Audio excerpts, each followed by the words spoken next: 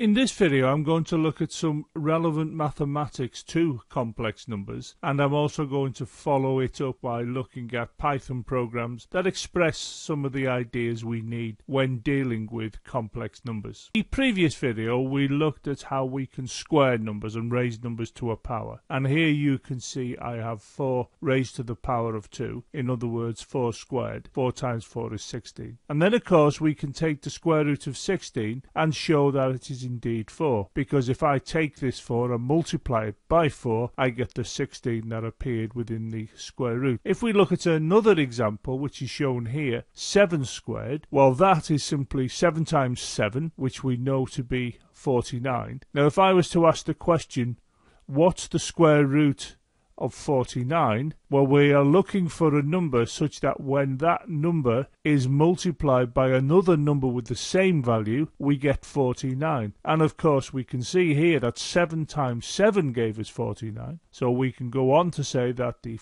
square root of 49 is clearly 7. If we look at another example, here we can see I've got 21 squared. Now that is equal to 21 times 21, and when you calculate that you will find you get 441. And of course now we can ask the question, well, what's the square root of 441? And the answer is clearly going to be equal to 21.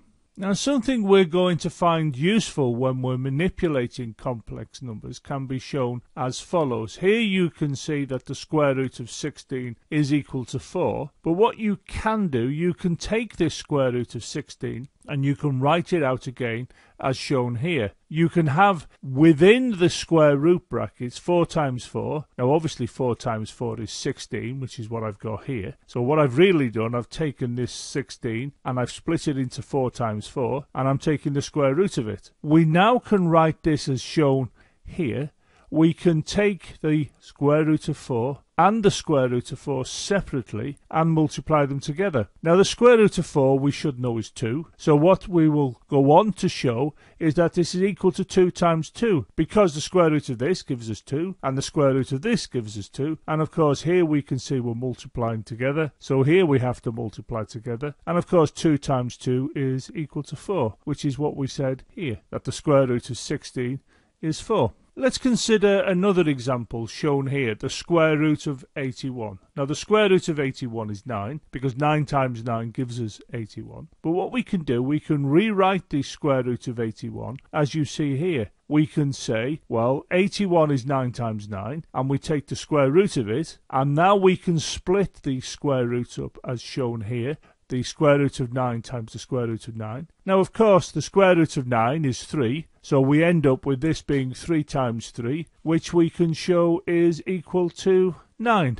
Now you will see a little bit later in the playlist that the ability to split up a square root as shown here will be important for our understanding of complex numbers. Now, changing tack slightly, I want us to consider this. If x squared is equal to 16, how do we find the value of x? In other words, what value of x can I put here that will satisfy the fact that when it's squared it'll give us 16? Well, let's write it out here. And one of the things I want to do, I want to get something here where we end up with something equaling 0. Now, I can achieve that by taking 16 from both sides. So let me show you the steps involved there. If I consider x squared and I take 16 from it, what I will get this. I'll get x squared minus 16. Of course, what I can now do, I can say that is equal to, and of course I now take from 16, 16. And naturally, 16 minus 16 will give us 0. So what I have here is something I can use, and what I will do to this is to factorize it. Now, there are many different ways to factorize, and I'll let you look at those. I'm just going to show you one way here, and the idea is to put this into 2 brackets and make those 2 brackets equal to 0. So I will show you the result of factorising, as you can see here. Now the question I need to ask is, how do I get this? How did I get to this point? Well, I had to choose 2 things to go here and here. And when those 2 are multiplied together, they have to give me x squared. And of course it's x in both cases, because x times x is x squared. I then had to think, well, how do I get 16 here? Or more to the point, how do I get minus 16? Well, I put here and here two numbers that when multiplied together will give me minus 16. And you can see I've chosen 4 because 4 times 4 is 16. Then I had to decide what the signs were in front of the 4s, and I chose a minus in front of this 4, a plus in front of this 4, because a minus times a plus is a minus. So minus 4 times plus 4 is minus 16. Of course, is this correct? Does the multiplication out of this give me this back? Well, let's have a look to see if it does. The first thing I need to do is to consider this multiplication here, x times x, and that will give me x squared. The next thing I need to do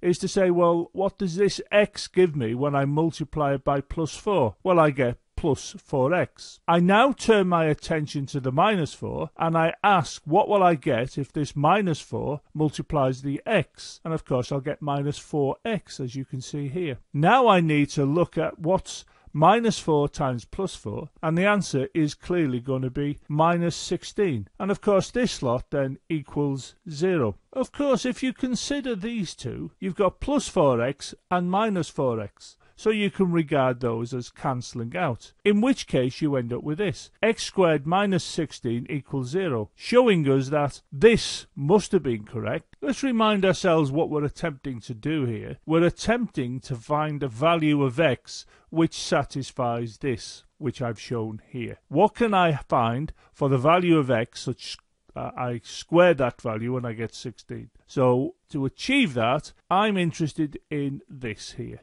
These two brackets, and the fact that those brackets equal 0. So let's remove most of the calculations you can see in front of you, and let's just concentrate on the brackets. So I'll remove the calculations and I'll put the brackets here. Now the content of this bracket, when multiplied by the content of this bracket, will give us 0. That's what we're saying with this line here. So what we can go on to say, well, which bracket is 0? Well, the answer is we could make this bracket 0, and whatever this is, it doesn't really matter because it's going to be multiplied by this bracket, which we've shown to be 0, and anything multiplied by 0 is clearly 0. Alternatively, we could arrange for this to be 0, and this will take up whatever value it may have, because we end up with whatever this is multiplied by 0, which will still give us a result of 0. So I can take each bracket in turn and say that they equal 0. So this equals 0, or I can come along and say, well, let's make the other bracket equal to 0. Either of these will give us a solution. If I concentrate on this, I need to isolate x. I need to get x by itself, so it's x equals something. And of course, I've got to get rid of this minus 4. Now, to achieve that, I have to add plus 4 to both sides, because if I add plus 4 to this side, of course the 4s will go to 0, they'll effectively cancel and you'll be left with x on this side. But if I add 4 to this side, to balance the equation I have to add 4 to this side. So I end up with this, x is assigned plus 4. Having found out that x equals plus 4, I have another way I can carry on with this bit of mathematics, and I can say, or I consider this here. And what I need to do, I need to isolate on this side x, and to achieve that I would subtract from this 4, because plus 4 minus 4 will be 0, and of course I'll have an x on this side of the equal sign, and of course if I'm going to subtract 4 from this side, I need to subtract 4 from this side. So I end up with x is equal to minus 4.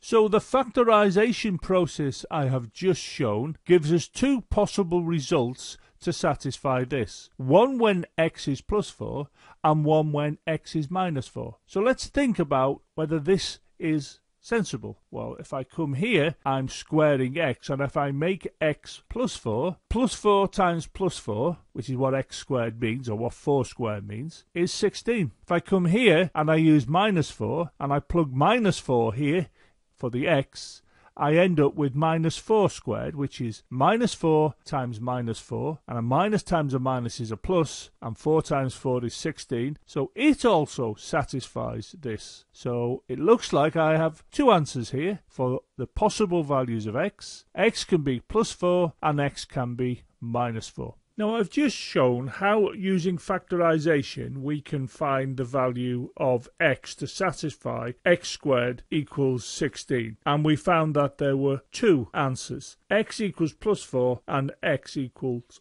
minus 4. Now I'm going to show another way here that will find one of those values, and this approach we're going to find useful for when we look at complex numbers. Now the steps we're going to take are shown here. We take the square root of both sides. So we take the square root of x squared and we say that's going to be equal to, and because we've taken the square root of x squared, we clearly have to take the square root of the 16. Now let's consider this here. What is the square root of x squared? Well, it is simply x, and we'll check that that's the case a little bit later in this video. And of course we can say that we have to now take the square root of 16, and of course the square root of 16 is 4, so we end up with x being equal to 4. Of course we know through factorising that there is in fact another value, and that value is minus 4, but I'm happy with this at the moment. What I would like to do now is to look to a Python program that will show to us that the square root of x squared indeed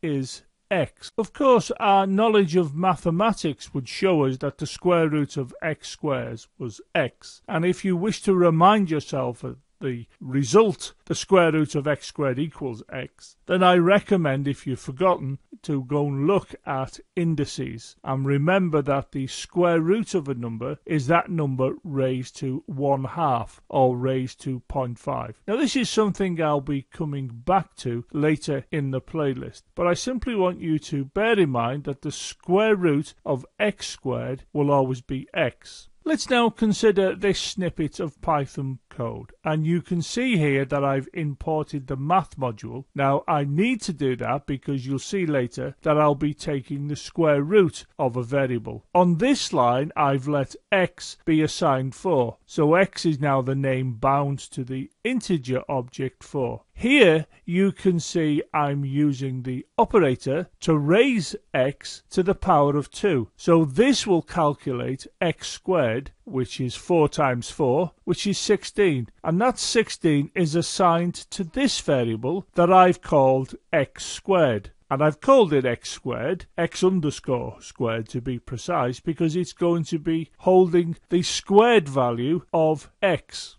If we turn our attention to this line, you can see here that I'm using the math module and the square root function, and into the square root function I am passing x underscore squared. And what this will do, it'll take the square root of x underscore squared and it'll assign that to here, which is the square root of x squared. Of course, the variable names I've chosen for this snippet of code are a little bit too elaborate, but you can see I've chosen them just so we can explain what's happening with this rather small snippet of code. So going back to this line, we can see that what this will do, it'll take the x squared, which we know was calculated on this line to be 16, and it's going to take the square root of it. And of course the square root of 16 is 4. So this now will be assigned 4, which is the square root of x squared. What this line will do, it'll use the f string to output what we can see in the runtime shown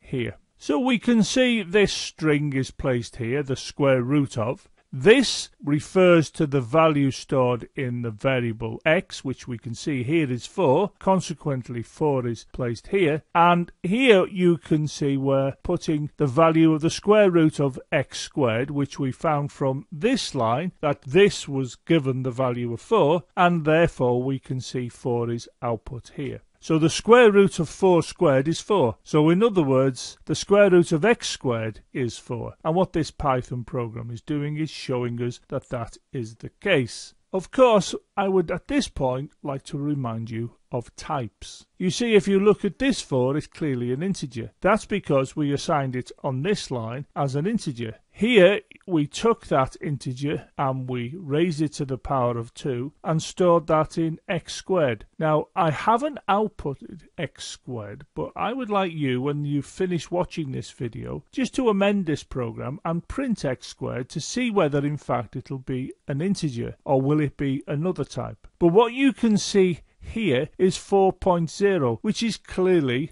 a value of 4, but the fact there's a 0.0 there means that it is an example of a float. So here, when I passed in the integer 16, what this returned to here was the float, because when you pass in a number to a square root function, what you will get out, it will be type float, and in this case the type float had the value of 4. Let's now consider this computer program, and it is identical apart from this line where you can see x has been assigned 16. So we come to here, this becomes 16 squared, which is 256. So this now has the value of 256. We come here, that 256 is passed to the square root function, and we have to call upon the math module, and of course what will be returned is 16 that's assigned to here. And of course what will be assigned to here will be 16 but in the form of a float, and this will now output the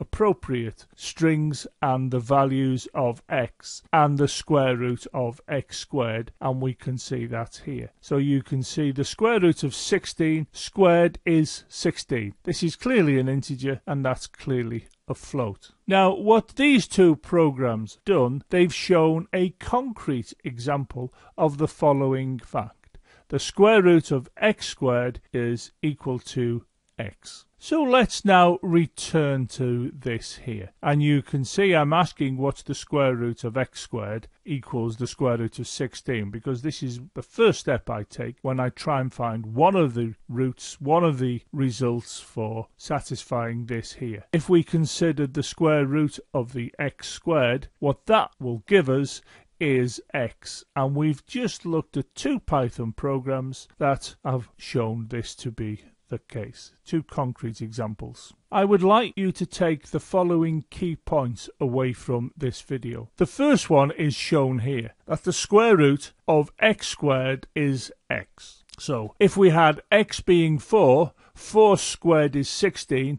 you then take the square root of 16 and you get 4. So in other words, the square root of x squared will always give you whatever the x is. The other thing I am interested in you remembering is this. If you have the square root of two numbers that are multiplied together, and here I'm representing those numbers with x and y, then you can split them up as shown here, and you can have the square root of x and the square root of y so long as you multiply them together. Now, a typical example to represent this idea is shown here. If I consider the square root of 6, I know 6 is 2 times 3, so I can put 2 times 3 here and take the square root of that, and that is equal to the square root of 2 multiplied by the square root of 3. Now, I would recommend that you use a calculator, find the square root of 6 and note it, then use the calculator again to find the square root of 2 and then the square root of 3, and then multiply those two values together, and you should see you get the same result as the square root of 6. Now, just to remind you, I want you to note these key points down, because later in the playlist we'll be referring back to them when we're considering complex numbers. And I would recommend, if you forgot all about indices, it's a good idea to pick yourself up a maths book and just remind yourself of indices, and particularly what x to the power a half is. I will, however, be covering indices in a video later in this playlist because they are essential for understanding complex numbers. Check out the supporting website for these videos.